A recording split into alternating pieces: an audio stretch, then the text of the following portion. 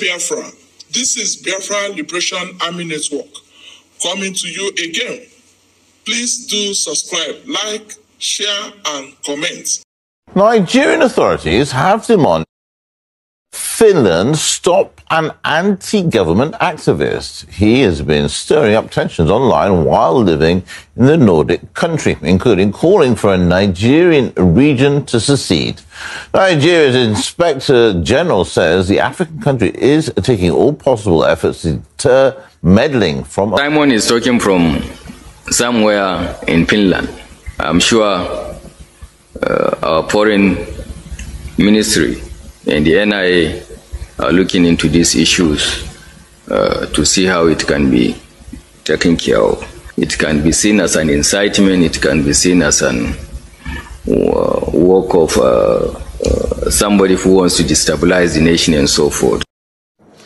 Now, he wields substantial influence online and has been known to stoke the flames of riots that have erupted in a number of Nigerian cities. He has called for millions of Nigerians to participate in anti-government protests in recent months. Nigeria has even summoned the Finnish ambassador to address the government's concerns about the activists. All right, let's take this further here on RT International. Now crossing live to former Nigerian presidential contender Adamu Garba joining us live here on RT International. Great to see you today. A very warm welcome to you. You've been listening to the story here on RT. I know you know the story. I mean, just briefly, this guy, Simon Ekpa, born in 1985. They say he's a Nigerian-Finnish lawyer and a political activist. He's accused of essentially running a separatist movement from his home in Finland. And Nigeria has demanded that Finland take measures against this activist. Why does the government see the activist as a threat, Adamu? Because, you know, what the activist is building on is something that started since 1966 in Nigeria, when we had the first civilian war that is called Biafra War, when some generals in that area decided to want to secede. Then a civil war was ensured, and suddenly there was unity. But most recently, one man that was termed and adjudicated as a terrorist in Nigeria, who is currently serving in Nigerian jail, Mr. Nnamdi Kanu, started the movement in the name of IPOB, that's Indigenous People of Biafra, to actualize the dream of that secession. He was tamed, jailed currently in Nigeria. And suddenly you now have this man who is sitting in Finland, was able to leverage on social media platforms to continue to stir violence and encourage killings and destruction in that part of the country that have known no peace for so long time. Someone never leveraged on social media. He lived in Finland, he paid Finnish tax and do everything well in Finland, happily with his family, while causing trouble and making people here to be killing each other. When that happens again, he will carry the footages of the killings and publish on his social media handles. But Mr. Garba, sorry, I mean, can I just jump in quickly? I mean, do you think this guy, Simon Ekpa, is working alone? Because there are some reports saying that he may have a sponsor, but that claim has not been substantiated. What do you think? I mean, are we talking about a guy on his own, or is he getting support from somewhere? There is no way you will disconnect the wide-ranging network of this Biafra movement across the world. It is there. But one thing that surprises us is the fact that he is living in a self-acclaimed democratic country, a democratic model, Finland. You remember that time that our leader used to say that they will talk about us internationally? You remember, right? You also remember our prime minister telling us that they will talk about us in each state, and then they will talk about us in Nigeria as a whole. Then they will come and talk about us internationally. You remember all this, right? Good. It is beginning to happen. It is beginning to happen. Come and see how this international news called out Simon Ekpa. But the unfortunate thing is that they called out somebody who is our enemy to come and analyze the whole thing, all right? They called out an opposition, yes, to come and analyze Simon Ekpa. Of course, he spoke, or he will speak to the best of his knowledge and to the best of his interest. And that is what he has done in this video. He spoke to the best of his knowledge and best of his interest. As I used to always say, that most of those that are clamoring for one Nigeria are those who are in government and are benefiting from the federal purse. Of course, if you are benefiting from somewhere, you wouldn't want to stop benefiting, because they know that once this thing happens, no more. They won't benefit from anything else. They won't benefit. They will go back to their locals and probably become an ordinary person. Or even their people may even pursue them, because most of them are evil. Most of them are bad. Most of them are criminals.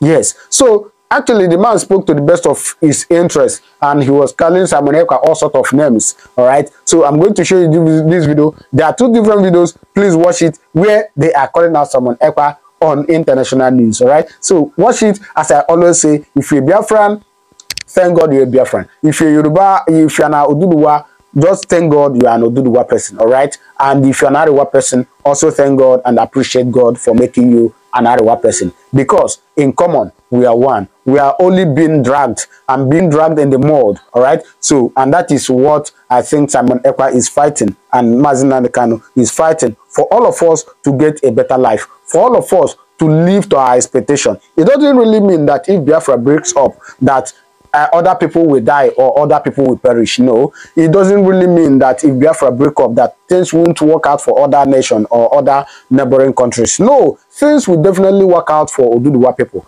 Things will definitely work out for Arewa people. But what we are talking about is that people will live to their fulfillment. People will live to that expectation. Believe in me, 90% of Igbo people are living up to the expectation of having Biafra as a nation. And believe in me, 60% of Yoruba people are also living up to that expectation that they will have Yoruba nation. All right. So I will allow you to watch this video now, but please, as you are watching it, don't forget to subscribe to this channel. And not just subscribing, turn on your notification button. That will be like bell. Press them so that you get notified anytime I upload a video, right? So please watch it. Now let's take a closer look at Simon Ekpa. He is a political activist currently living in Finland. He's been accused of spreading fake news online and using social media to incite violence in Nigeria. Ekpa has called on millions of people in southeastern Nigeria to boycott the upcoming presidential and general elections, and says one region should even secede from the country. Finland has reportedly described those provocations as unacceptable, despite not having taken concrete measures to counter them. Our position is very clear. We cannot in any way condone calls for stopping the conduct of elections, or any actions aimed at preventing people from exercising their democratic rights. Every individual has the right not to vote, but actions aimed at preventing others from doing so are clearly not acceptable. Now, we heard from a political analyst who says that although the Finland-based activist poses a threat to the Nigerian government, the elections will proceed as scheduled. Right now, it's a person of concern to the security agencies, given the fact that he's outside of the country and is inciting people against the government. And this is not the first time he has been making similar threats, asking people not to go to work or every Monday of the week for some time now. His incendiary comments will be a threat on the peaceful conduct of election, but the police have said that they are on top of the situation. I don't think his threat is sufficient for the election to be postponed. As you all can see, the meetings and consultation with the members of the U.S. Congress continue to receive the desired attention. Our aim and objective is this multidimensional approach will at the same time be putting Biafra on the global stage, on the global discussion. We are not one with Nigeria. We are polar apart. The ethnic diversity is a very dangerous one. And today, the Biafrans in Australia will have the opportunity to be briefed on some of the high-level meetings of the United States with the United States officials. Biafra will be the beginning of civilization in Africa. And that's what many people are scared of. But you see, like the Israel Prime Minister, we will win, with or without you. We have taken the Biafra liberation to the global stage for the very first time. since after the war. Even during the Biafra war, Biafra discussion, Biafra issue, Biafra cause, Biafra case were not in the global stage. The only reason that the Biafra case came to the global stage was as a result of the images coming from the dying children in Biafra land. That was the only thing that put Biafra on the global stage. And when the United States of America was contemplating supporting Biafra, those that were in the leadership of the Biafra then have no knowledge, they have no contact details, they have no lobbyists in the United States who could actually make... Obviously, it is prophecy fulfilled. All right, so thank you for watching.